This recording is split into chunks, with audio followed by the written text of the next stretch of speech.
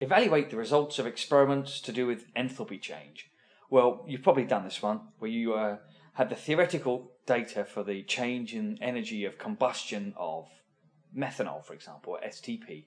And let's say the theoretical value is minus 726. That's what it says in the data booklet anyway. You did the experiment and it's it's rubbish, isn't it? Well, don't be tempted to fiddle your data. I'll tell you why.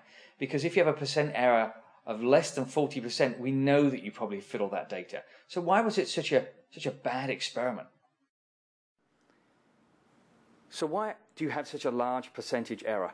Well, the main reason is that not all of the energy from the combustion was transferred to the water. Notice that my insulation is imperfect. There's a gap here. Heat can be lost from the hole at the top there.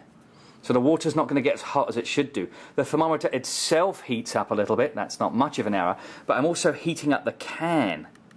I've not accounted for the specific heat capacity of aluminium and not measured the temperature rise of the aluminium. It was also incomplete combustion. Oh, that was terrible. It didn't break. It was also incomplete combustion. There's carbon at the bottom. It's supposed to be making carbon dioxide and water. And some idiot left the window... Hold on.